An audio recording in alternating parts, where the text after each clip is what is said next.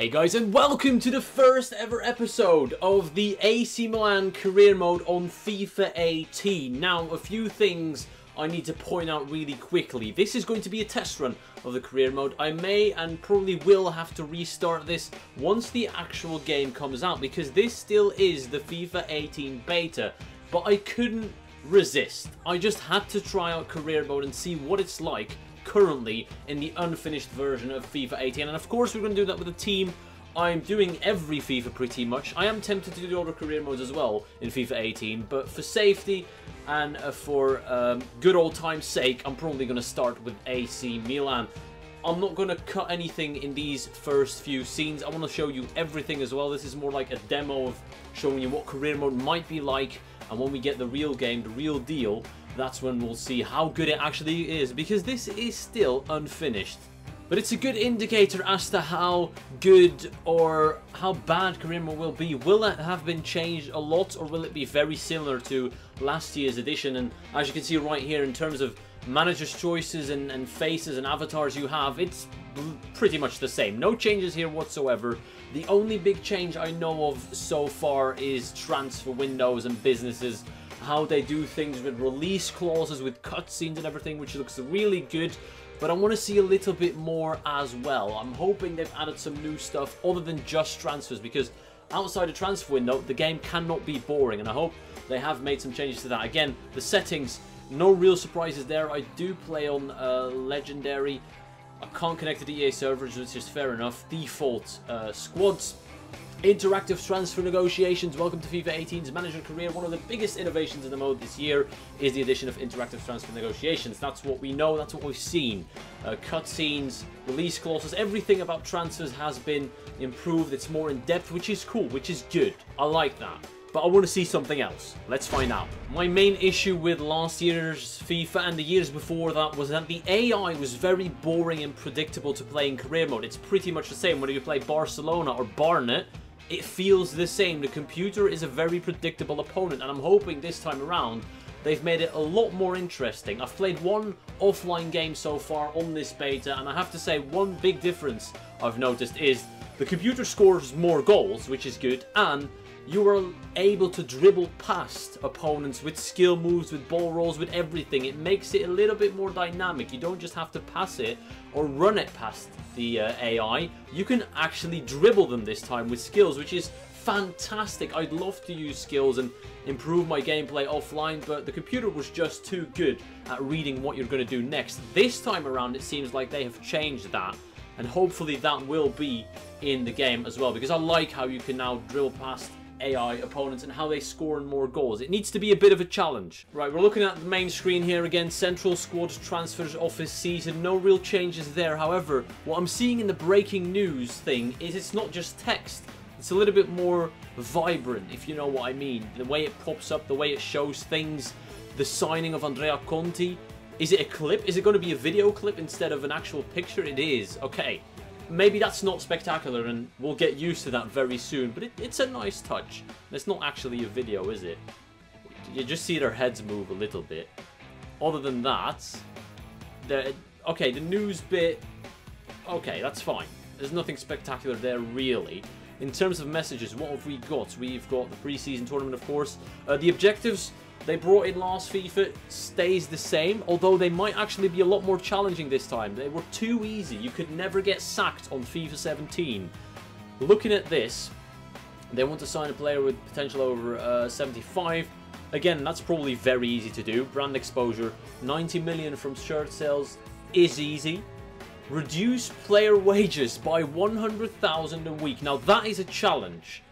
There is no way the game will allow you to offer a player a contract and give them reduced wages and they'll just accept that. I don't see that happening. So this basically means you need to thin out your squad, sell players, and make sure the wage budget drops. I don't think you could renegotiate with players and have them play for reduced wages. So this is a bit of a strain on your squad depth, probably. That, again, only if objectives actually matter in this game, because they didn't in FIFA 17. You could not get sacked no matter how low your manager rating was. Round of 16 of the Coppa Nazionale. Finish in the Champions League spots realistic, like Milan in real life. Qualify for the Champions League. and then within 3 seasons reach the Champions League final. I like this one. This is a little bit more challenging, but again, we need to feel the effects of us failing or succeeding with objectives.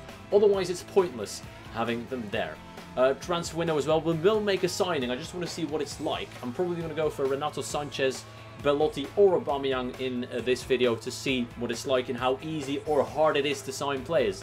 I would love it if they made it more challenging to sign certain players, like Football Manager does, for example. But anyways, I've seen the objectives.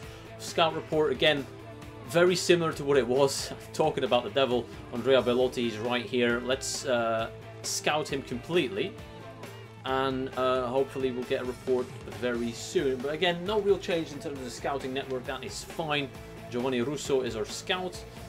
Fantastic. Let's advance. Let's not advance. Let's do training. Has that changed a little bit? Can you now train pace? That could be an interesting question. There are some things you could not train on career mode last FIFA. And it seems, again, it's the same. No changes to the training system. You cannot train pace, sprint speed, acceleration, strength. I don't think you can train strength as well.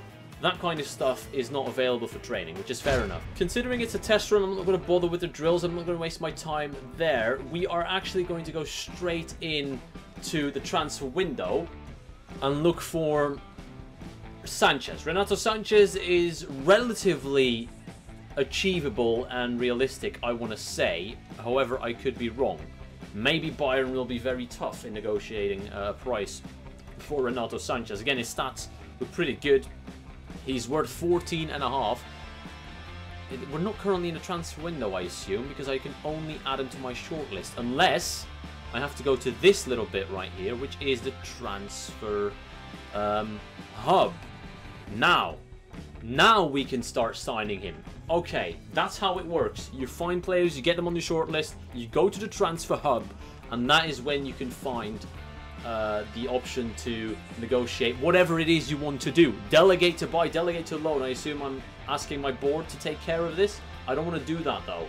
I want to buy Renato Sanchez, or maybe loan and buy. I'm not sure, but this is going to be the cutscene. It's Carlo Ancelotti as well. Right.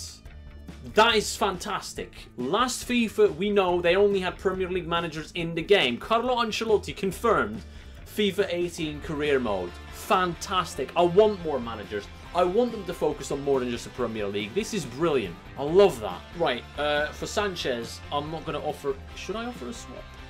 Let's offer... I think we've got Niang and Bacca still on this one. Yes, we have. We're going to get rid of Carlos Bacca. I know it may be overkill slightly to offer Carlos Bacca, but we'll suggest it anyways to Carlo Ancelotti. What does he have to say? What do you think, Carlo? Give us your thoughts. Okay, they are considering swapping him, but they want a right back. This is not just mindless negotiating based on the value of a player. They're actually looking at their squad and realizing what they need in order to strengthen their own squad, which is fantastic. Again, another dimension to it. It's just not just about the numbers you see, about the values and everything. It's about more than that. It's about what their team needs, which I like a lot. We've got 44 million in the budget. Let's go straight in for a 20 million bid with a sell-on clause. I'm going to give them 5%. This is what I do in Football Manager as well. I don't want to give them a lot, because if I sell someone for a lot of money, then a big chunk gets taken away from that, which I don't want to do. Let's propose this. Oh, no, sorry, not propose. Submit offer. 20 million plus a 5% future sale compensation for Renato Sanchez. What will Carlo Ancelotti say? Okay, Carlo Ancelotti has accepted that. He's very happy. Negotiations went down relatively quickly. I'm liking what I'm seeing so far. I'm hoping that negotiating for players will actually be a challenge, and you can't always get what you want in transfer windows, just like in real life, which would be good. Now, I need to negotiate personal contracts as well with these players, of course, or with their agents. Let's see what this is all about. Oh, here he is, Renato Sanchez in suit. He's got the actual game face this time around as well, I think.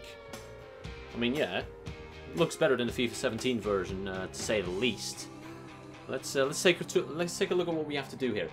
He wants to have an important squad role. Can I give him that? I need to think. We will have Lucas Biglia, although he's not in this career mode actually. Lucas Biglia and Bonucci are not in the team as of yet. So I'm actually willing to accept important squad role, but for the sake of experimenting, let's see what he says if I drop it down to rotation. Let's see what they say about that. I'm assuming they will not accept that. He's looking a bit angry at me there, Renato Sanchez. We need to test it out. We need to test the waters.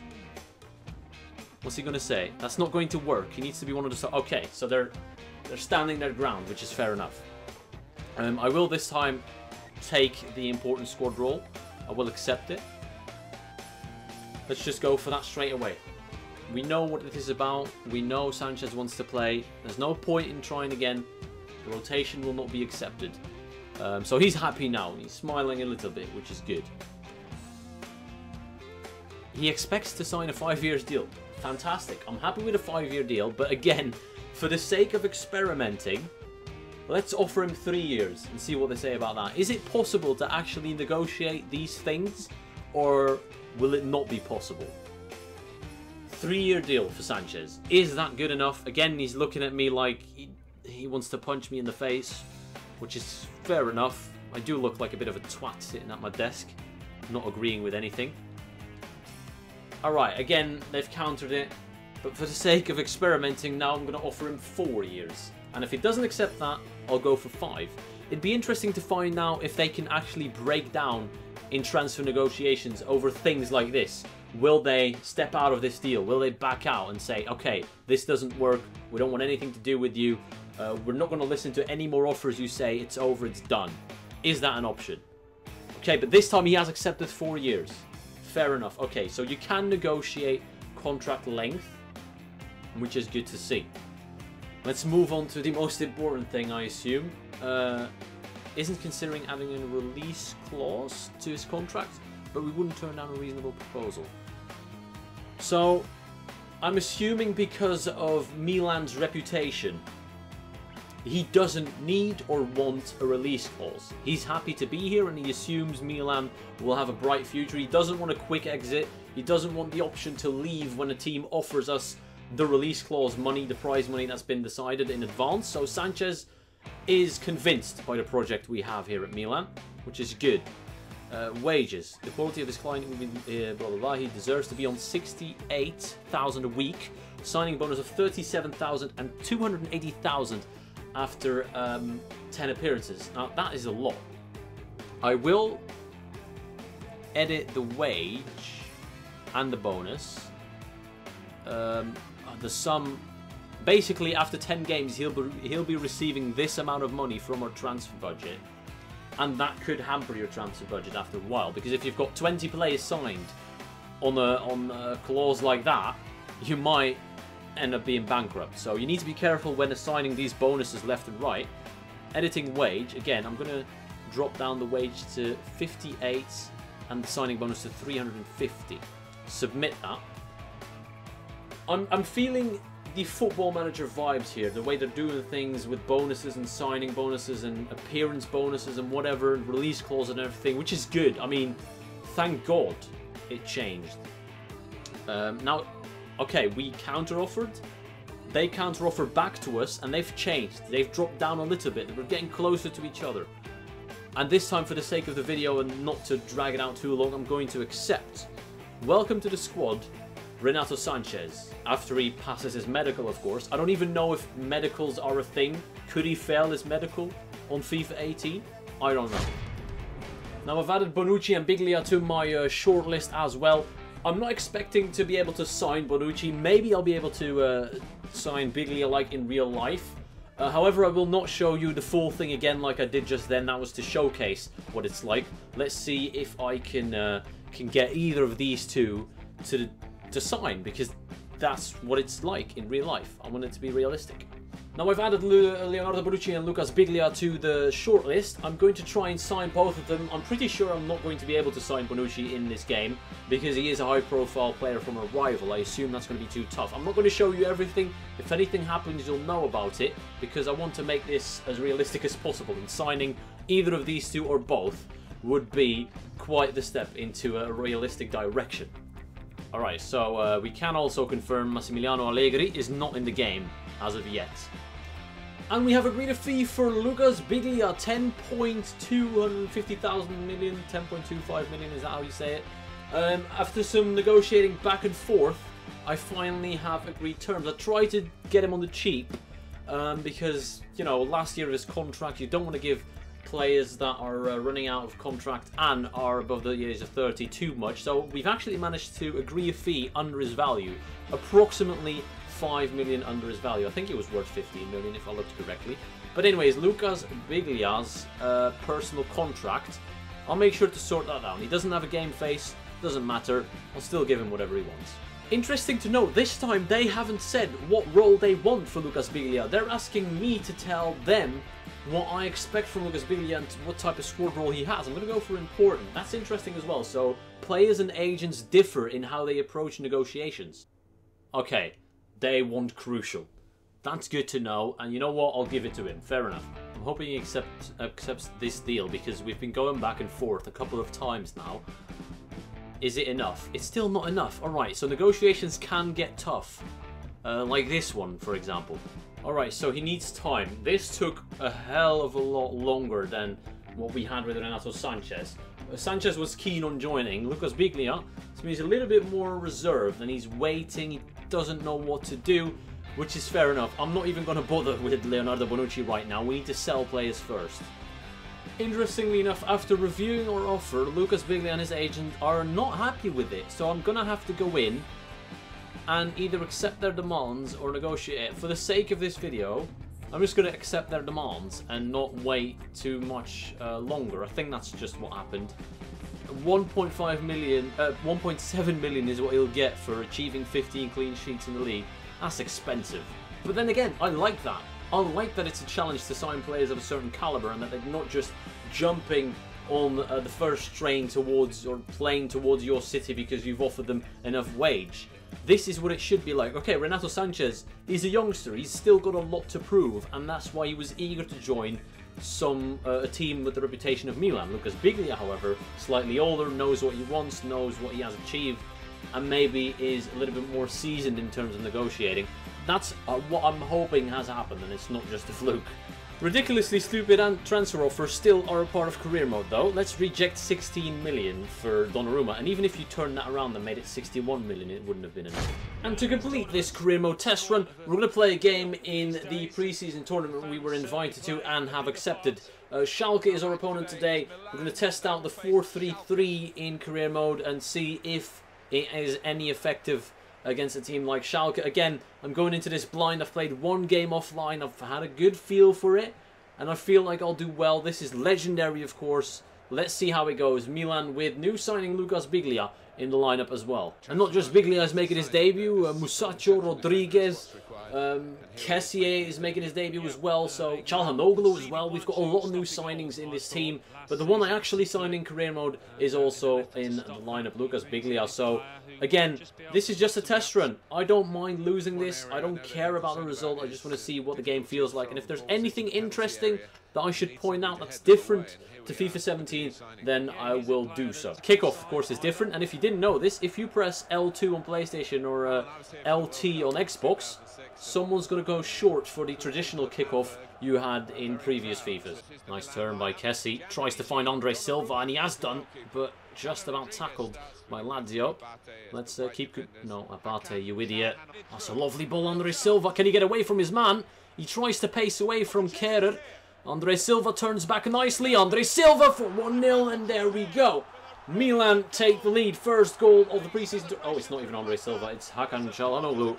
I am terribly sorry for that mistake. I assumed Andre Silva was the focal point of my attack and the furthest man forward, but it was Hakan Çalhanoğlu, who did extremely well to get past his man, and a lovely finish. He could play as a striker, looking at that, to be fair. One of the few people in the Serie A probably in FIFA 18 with a game face. Again, I'm not happy with the game faces. They need to add more, not just the Premier League. Oh, lovely ball roll by Suso. Sorry, oh my god, I'm not used to commentating. It's been months, so I do apologise. But here we go again, trying to get Kessié involved. The defence as well. Yevgen Konoplyanka trying to get past Abate. Abate reads it well, holds him up, but not enough. Yevgen Konoplyanka finds a man in the middle, finds the man in space, The shot drilled over the bar. We've got a man out wide here, and his name is Hakan Çalhanoğlu, who spots the run by Andre Silva. It's a fantastic ball, well defended though by the Schalke defence. Realistically, there's two things you can say about the AI in career mode so far. It's, if you were good at FIFA 17 career mode and playing the computer, you will most likely be good on FIFA 18. However, that could also be a concern. I'm winning this game, my second offline game of FIFA 18, and I'm relatively in control, dominating. Is it worrying that playing the game isn't as much as a challenge anymore? Or is that how it's supposed to be? I'm not sure. I'm a bit uncertain about what to feel about this. I want to be challenged, but I also don't want my skill level from the past few years to be ignored completely. So there you can see again, we cut through them relatively easily. Andre Silva scores 2 goals. I'm conflicted. I want to be more challenged. I want to have it tough playing career mode. But then again, I mean, falling back on what I've learned throughout the years of playing FIFA, maybe that's something that should always stay. That's a quality you should always have. I don't know. It's just practice in a way. So if you were good at FIFA 17, you will probably boss FIFA 18 as well. That's my conclusion so far. Again, note, this is on Legendary for those that haven't listened to when the last time I mentioned it. This is the hardest possible difficulty in my second ever game offline, and I'm winning 2-0. I played the Milan derby offline in kickoff. I went 2-0 down in the first half, and after that I got used to the game, and I think I ended the game 3-all and lost on penalties or something like that. This game has been... okay, they've bossed possession, but that's what the AI always do. I've taken both my chances, and this is a little bit worrying. This reminds me a lot of FIFA 17, where AI just control the ball, but don't do much with it. In the other game I played, I was relatively positive, and it didn't feel that way. This time it feels like FIFA 17 in a way, which I hope is just a one-off. The way Inter played against me in that kickoff game was a lot better, a lot more interesting. And I'm hoping to see better in the second half from Schalke. Yevgen Konoplyanka. Gonna lay it off probably. He is. And I get in front of that. Both defenders actually slide for it, including Kessié, who I wasn't controlling. Which is nice to see. Maybe more AI involvement on your part when they're not controlled. I don't know. Oh no, Bergstaller again. Lots of space here for Guido Bergstaller with the shot off the woodwork. Schalke are getting back into this. My prayers have been answered. They're giving us more of a challenge in the second half. Frank-Yannick Kessié holding onto the ball, finding Hakan Çalhanoğlu into Andre Silva. Andre Silva plays it back. Kessié, I wanted him to make space for himself. He didn't do that. This time, though, maybe. A good little turn by Bonaventura, who goes down, but that's not enough for a penalty, of course. Kessié again. Milan now want to get that 2-goal cushion back into Hakan Çalhanoğlu. Çalhanoğlu inside, too weak. Bonaventura picks it up. Bonaventura with the dink. Lovely ball in, and there it is. 3-1 Milan. I think it's Suso who gets on the score sheet. It must be from the right wing, cutting into the box. Lovely run as Bonaventura delivers it with his left. That ball in was spectacular. I think crossing has definitely been improved this FIFA, judging by that bullet header by Suso. Accurate as it can be, the goalkeeper rooted to the spot. Oh, Çalhanoğlu sat Stambouli down. Love that, the way he slid in and didn't get the ball. Now through to Frank-Yannick Kessié, who's got Suso in the overlap. Suso first time shot straight at the keeper, but I'm still going to keep that highlight in because that ball roll was disgusting. That's well played by Schalke, lovely goal. No complaints there. They tore me a new one again with the passing. I was sliding in, pulling players out of position, and I think it's Guido Bergstaller's second of the game.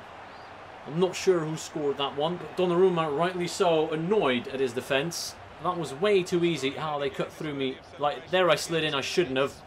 A little 1-2, and he's in open space. Easy finish in the end. And it is Bergstaller with his second.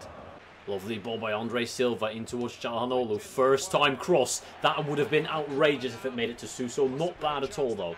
Oh, what a ball, Bentaleb. Nabil Bentaleb breaks away. Romagnoli needs to get there. Needs to dive in to avoid a cross. Schalke coming so close to potential equaliser right there. But Milan come away with it. And we're going to hoof that one up the pitch. Hoping to put the pressure on, maybe. Andre Silva can't do enough, though. And Schalke regain control. Final 5 minutes.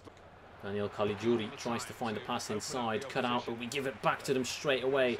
Poor by Milan. Daniel Caligiuri. There it is. It's a lovely ball. Rodriguez does enough. Here they come again. Yevgen Konoplyanka drills it in there. No one's there in time. And Milan finally get rid of the ball. But again, Schalke. All-out attack, of course, in these final few minutes. Yevgen Konoplyanka down that left-hand side. Ricardo Rodriguez knows him well and cuts it out and launches Andre Silva in a one-on-one situation with Bitter. Can he do enough with pace? Andre Silva is on his own, unfortunately.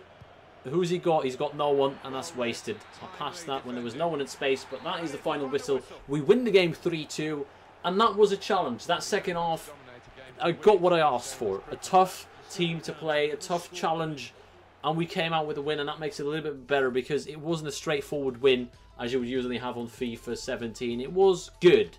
My only worry is I'll get too used to the AI very quickly and end up knowing how to defeat them anyhow.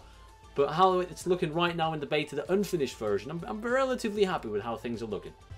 And that's where I'm going to end it here, guys. I hope you enjoyed this little test run of career mode. Let me know what you're excited about for next FIFA or career mode in general. What are you looking forward to the most in the new installment of EA Sports FIFA? I'm telling you, there's a few things I'm looking forward to, not just career mode, pro clubs as well. I hope you enjoyed it, and thank you all for watching, and I'll see you all later.